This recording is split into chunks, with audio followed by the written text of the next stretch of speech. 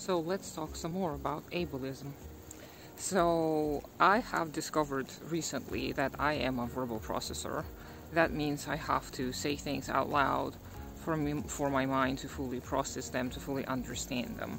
And this is something that many people do, and it's very rare when a person is exclusively an audio processor or the visual processor or a verbal processor. Usually there is a combination of these and more. There are also kinesthetics and other various ways of learning and processing information. However, we do seem to have somewhat of a preference for audio and visual learners, people who can learn by reading and by listening. And our education is mostly based on these two, the audio and visual processing. So there is definitely somewhat of a stigma against various types of learning.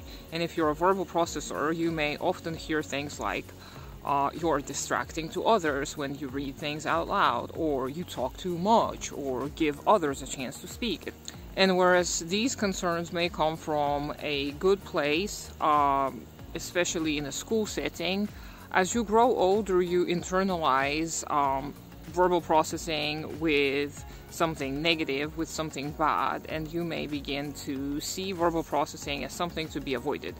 So this is why I'm making this video. I want you to realize that there is absolutely no moral attachment to any ways of learning, and if you need to say things out loud to process them, by all means do, because this is how you learn. And do find ways to compromise whenever need be.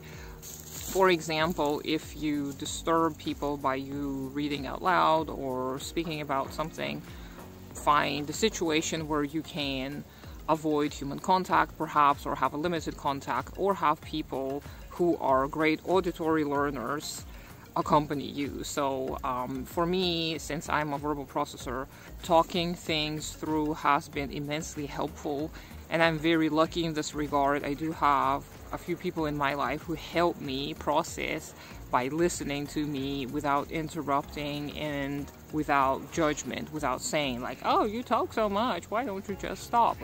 Because they know that this is how I process information, and they know that otherwise it will take me much more time to understand something.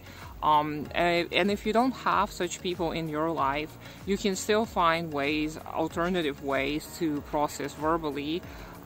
Video format is one other possible outlet.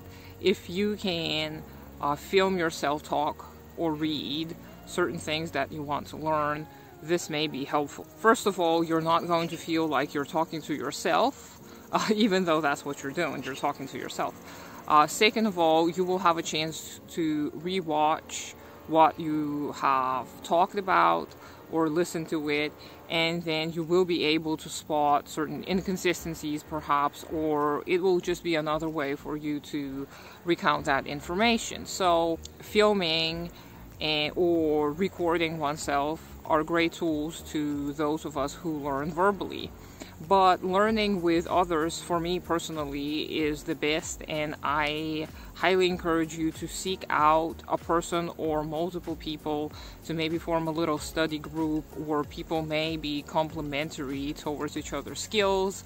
Maybe one is a great audio learner, another one is a verbal processor, and another one is a kinesthetic, etc. And I am by no means an expert in these, but I think that collective learning is really, really underrated, and we should form more study groups and book clubs and learn together and help each other understand the world without all of the unnecessary judgment.